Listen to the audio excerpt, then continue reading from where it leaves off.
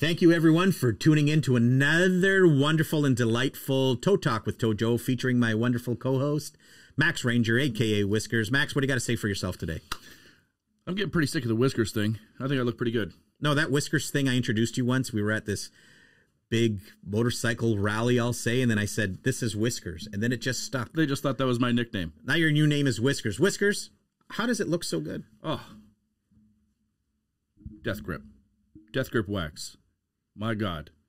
These products changed my mustache game. They did? I didn't even know I had a mustache game. And then I got this, and all of a sudden, there's that mustache game. I'm walking around, people are like, how do you look like that? How is it staying like that? How does this? I'd go swimming right now in the ocean, chased by a shark, come out on the beach. Perfect. It looks like airplane wings. I love it. I love it. I believe this is called the English style. And I didn't actually use, like, this is Death Grip here, but today I used Sudden Death. And it is a nice, tacky, hard. I love it. Highly recommend. Oh, you know 10 out of 10. You know, when I'm out and about doing my daily chores and doing my business, people come up to me and grab my beard and say, Joe, why is your beard so luxurious? And it's got such an excellent sheen to it. And I say, well, I use vintage beard products, vintage grooming products, and it works really well. What you do is you open up the package. There's something really cool inside.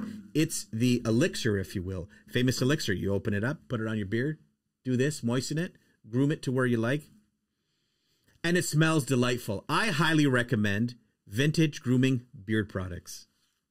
Try some today. Anyways, let's get right into the show. You excited? No. We paid some bills. Are you excited? That is called paying some bills. Thank you to these people for being a sponsor. We love you, and we'll promote you until the day we're dead. That's right. Right. Product placement a little bit better than that. There you go. Right arm. How about today? I'm going to go ahead and just yank these reins right from your hands. Hijacking the show. Yeah. I've got some questions for you. Go ahead. You think we get a little bit personal today? I don't want to. You don't want to? No, I'm very... You're an emotional guy. No, I'm protected about myself, and I don't like to show any weakness. You're very reserved. You know, the competition looks for any chink in my armor, and they try to use that against me to make me weak. But that's never going to happen. No. Max, I interrupted you. Go ahead. Yeah, no worries. Our producer brought up some great points there while we were off set, and I thought maybe we could delve into that a little bit. My word. You've been here on this toe journey, we'll call it, for many years. How many years? Big toe, 23 years. 23 years. That's a long time. Jesus. You look ancient. Thanks. Let me tell you. Thank you. I know you started out. Towing's been great to me. I'm 20 years old. Okay, sorry, go on. I know you started out just by yourself. Yes. I can't imagine how hectic that was. Yes. I'd like for you to tell me about that. Yes. I know we've gone into that before, but you didn't really explain. Yes. We'll say how it affected your life. First of all, your life outside of towing. First of all, I like that you've taken over the host position because it is a lot of pressure. Oh, yeah. It's awful, and I hate it. You are the new host. Congratulations. You love it, and that's why I just let you run. Anyways, most people know that I was, why am I speaking a million miles a minute? I was a mechanic when I first started, and I disliked working for bigger corporate garages. So I fell into towing by accident. A friend was a tow truck driver, took me out, fell in love with it. I think we all got here by accident. I don't know one guy who's made it many years without it being some kind of weird story of how you ended up towing. Right. Yeah. So living in Mississauga, I said, I got to change my career. I'm depressed. I hate going into the shop every day and working, but I love driving. What can I do? So it was always bothering me, and I fell into a bit of a depression because my life wasn't really going where I wanted it to go. You still care to hear? Yeah, of course I do. So I was out one day eating dinner with somebody, and there was a napkin there, and the person was very boring. So I took a pen, and on this napkin, and I've still got the original napkin. Yes, I've told this story a million times, but it's true. So all you entrepreneurs out there, just get a napkin and write down your ideas because it friggin' works. And I drew a office, very crudely, some seagulls flying overhead, a sun and clouds. Because you need. I've seen this napkin. You need those things to be successful. And now I work in this office. And I've used this napkin in presentations. Like there was one of the police forces was looking for an exclusive towing company, and I wore my suit and I gave a presentation. And out of my pocket, I pulled out. I pulled out this crude drawing, and it drew them in, and they said, "Wow, this guy's an amazing artist." So I drew an office, a compound, one crappy tow truck, a guard dog, something. I just had this idea and I wrote it down and I said, I'm going to own a towing company. I didn't have any money. Zero. When I say zero, I mean -0. So you got no money. How do you get money? So I asked my parents, I moved down to Niagara Falls and I worked at several shops just to make a bit of money to pay the rent. Couldn't stand it. I said, yo, Mom and Pop. You went at them with yo? Well, no. All right, then. I said, Mama. And then I said, listen, I've got this idea. And they were always very supportive. I come from a Portuguese background. Family is everything. We support each other into the day we die. I'm 52 years old. And if I wanted to, I could still live in my mother's house. It's just how we do it. And she's a wonderful lady. Judge me. I don't care. So I asked them, can I borrow $8,000? I want to buy my first tow truck. $8,000 for a tow truck. Can you believe that? I absolutely cannot. So I went to Canadian Towing Equipment. Shout out to Canadian Towing, and bought my first tow truck for $8,000. Was an old Abrams truck, as everybody knows, and it served me well for like 3 years. It was my only truck. So you borrowed $8,000. You got your truck. You worked your ass off, evidently. How'd you get that money back to your parents? How long did that take you? Well, believe it or not, and mine is a bit of a tenacious story because I'm not scholastic at all. I didn't study business. I didn't study any kind of economics or how to run a business, nothing. All I know is tenacity and working hard. Whatever, it sounds like I'm tooting my own horn, but it's completely true. So the minute I got the truck, I know I had to pay my parents back. I was out there hustling. The minute my feet touched the ground, I was a shameless self-promoter, meaning you could be the Pope walking by me and I'd be like, yo, my name's Toe Joe. Here's a card. You break down, I'll take care of you. Whatever you need.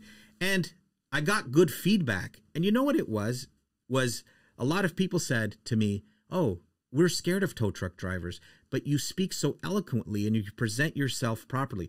Now you have to remember, I did something completely innovative down here. I was one of the first people to wear a full uniform. Meaning I wanted to stand out from the towing companies that showed up with one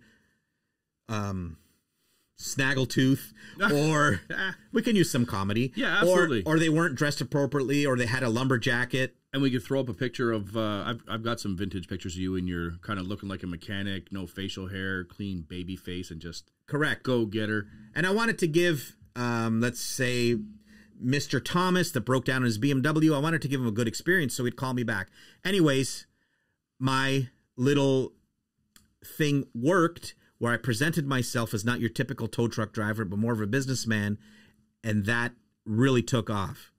Now, all of a sudden, my little tow line that I put out there starts ringing, 353-1717. Super catchy. It starts ringing. I couldn't believe it, how much my phone started ringing. And it was just not because I was doing the cheapest tows. We could talk about that another time. I did fall into that trap also. But because I was giving proper service, I always looked groomed, I looked well, and I spoke properly. I didn't go, yeah, okay, whatever, yeah, I'll tow your car. I was like, yes, absolutely, I understand. I'll take it to where you want it to go.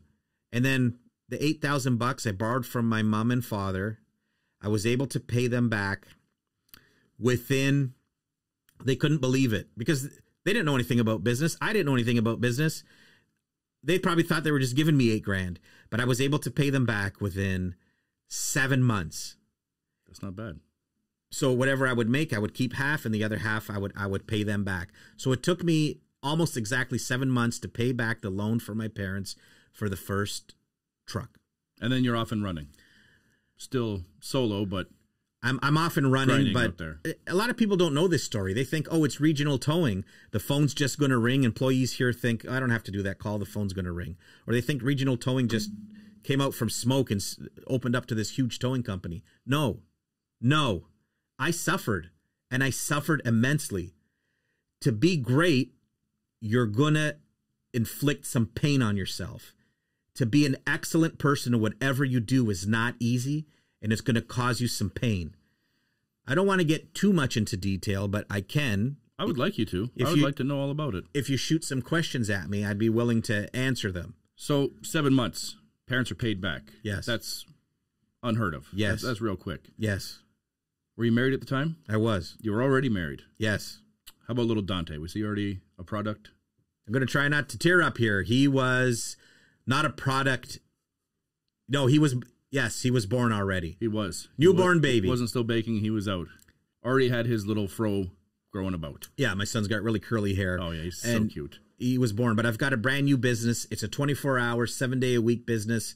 It never shuts down. And I mean, I was hustling, and it was going like crazy. Every toe I didn't turn down one. So I don't imagine there was much time for Mrs. Joe and Baby Joe, because you're out there grinding, making sure this business doesn't fall. Yeah, it was complete shit. I didn't want to fail. I'm not a failure. Anybody that knows me, my tenacity's through the roof. And just driving in today, I was thinking, I would come home after a day of hectic towing with this brand new company and just me driving and walking in the front door and my wife saying, just bombarding me with questions. They're going to be paid. I'm like, babe, give me a minute. I just took my shoes off. Let me get acclimatized to the atmosphere here. Let me calm down a minute. I was just dealing with crap all day. So that took a toll on my marriage. I don't imagine it got much better. No. So it's a direct graph. If you could see the graph that I'm trying to portray here for everybody to see. As I got busier and made more money and the phone calls kept coming in, my marriage graph went down. Now, without getting into too much details, I ended up sleeping. And there's going to be so many other tow owners out there, maybe even operators, that can relate to exactly what I'm saying. So money's coming up. I'm like, this is great. Marriage, suffering. I ended up, because the phone was ringing nonstop. I'm the driver and I'm the dispatcher. I'm sleeping in the spare room. My wife is sleeping in her own in the master bedroom. My son is in his baby's room sleeping. Because the phone ringing obviously is going to disturb people while they're sleeping. It was insane. It just about almost killed me. So we reach year 3, still running completely alone. That's wild.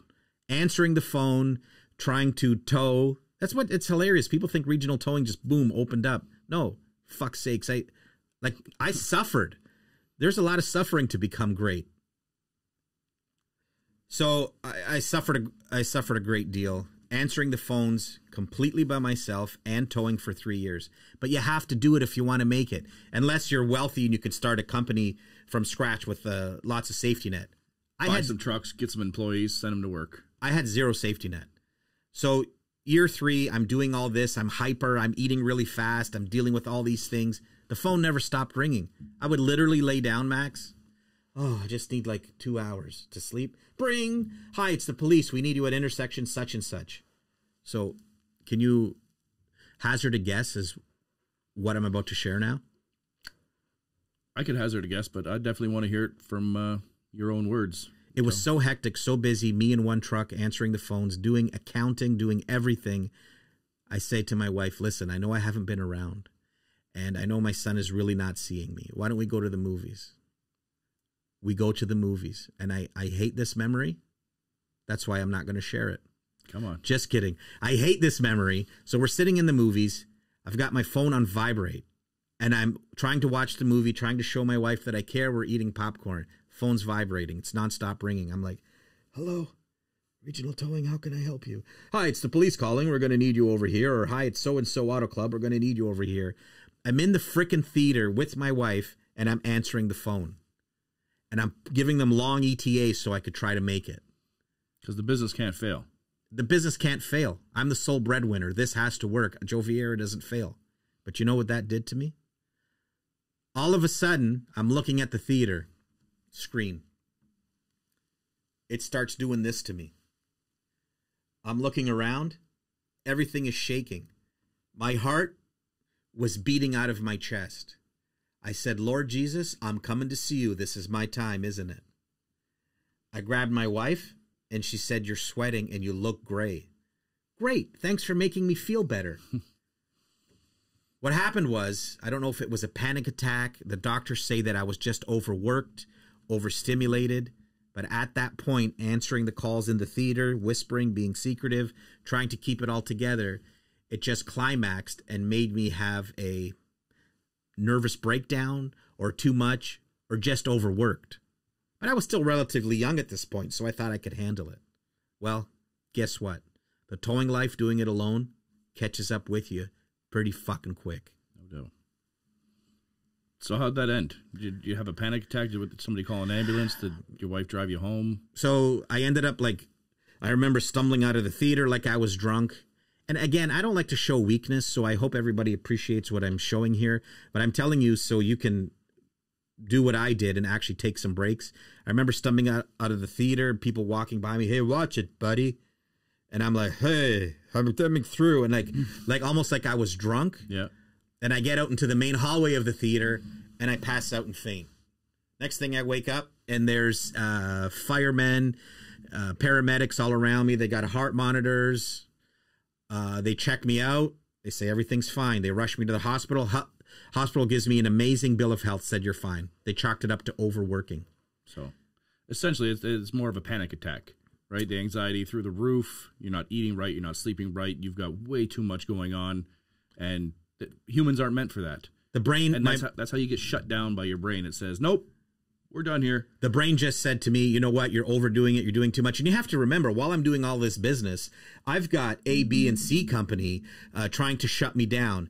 One of their drivers pulling me over and threatening me, you're not going to tow in this town. I'm like, oh yeah, buddy, watch me. And all this is going on. They're driving by my house. All this crazy crap is happening. So after that episode at the movie theater, went to the family doctor. She checks all the charts. Joe, there's nothing wrong with you, but you're going to have to start taking breaks. So I took her advice. She's a great doctor. And she's right. I was way, way overworking, but I wanted to succeed. Mm-hmm. So I started taking breaks. So that's why you see me on Friday afternoons. I just vanish up until Monday morning. And I'm gone. So you see your family doctor, clean bill of health. You take her advice, start taking breaks. Where's the wife in this? Is she encouraging? Is she helpful? Is she fed up? What is happening now? So let me give you a quick scenario. I used to try to make up for it by taking her to dinners. And one story in particular, I took her to Red Lobster. There was a lull in the calls. No calls coming in. Took her to Red Lobster. We're having a great time. She looked wonderful. I, of course, looked wonderful. We're eating. Staff is great. All of a sudden, the phone rings. But it was just mid food, mid eating. Hi, it's the police. We need you for a car in the ditch over here. And I'm like, absolutely, I'll be right there.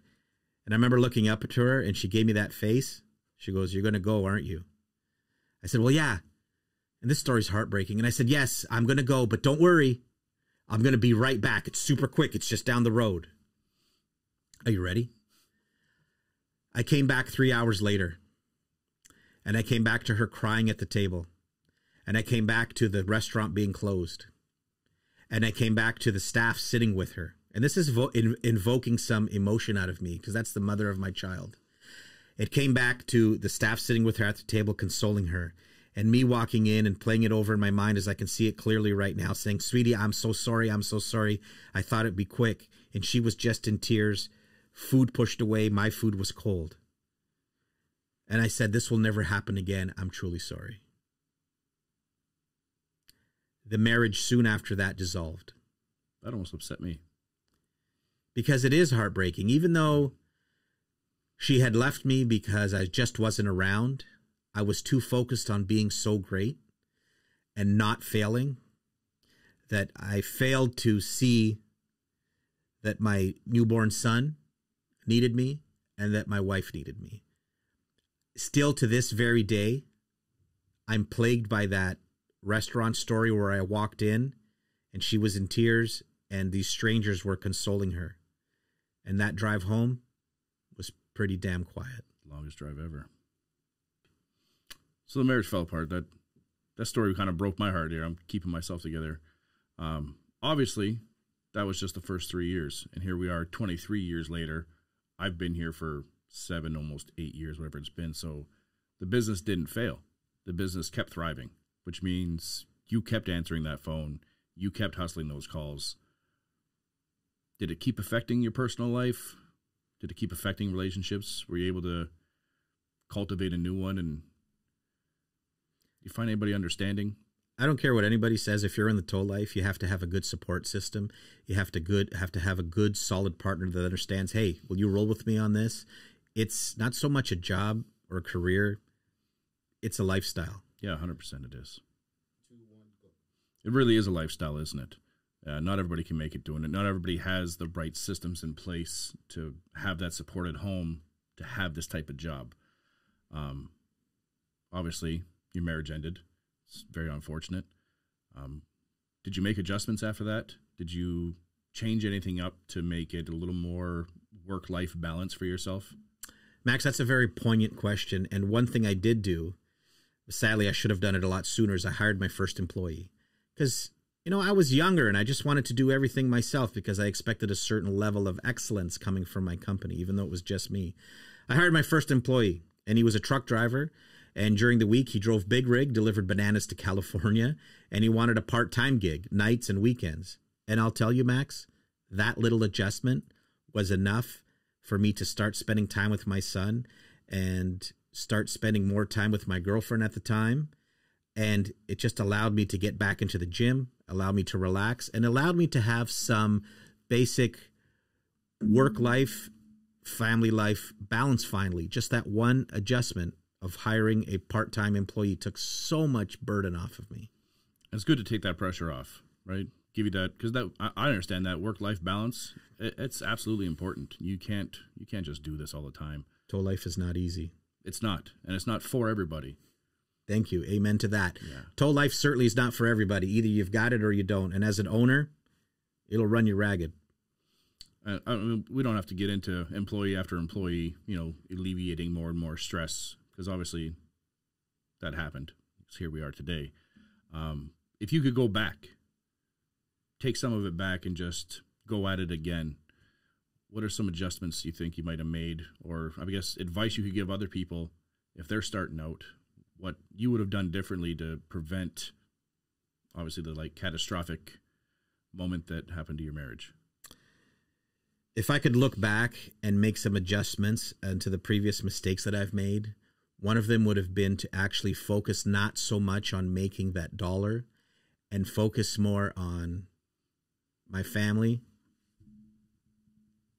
focus more on spending time with my son, and not so much chasing that dollar, chasing all the toes. Because in the end, I don't care what anybody says. All the rotators, all the tow trucks you had, it means nothing. When you're sitting on that proverbial deathbed, as cliche as it sounds, the people around you is what's mattered. All the money I've amassed, the Corvette, this show, none of it matters. I want you. I want your wife next to me when I'm dead. That's what I want. Going back, what I would have done, got employees sooner to alleviate some of the stress and make my family work-life balance 100% better. That's deep, brother. I'm going to continue taking the reins and shut this down. I want to thank everybody for joining us today. I had a great time with my fabulous host, Joe Vieira, and remind you guys to slow down, move over. It's very important to us, and stay tuned for the next one.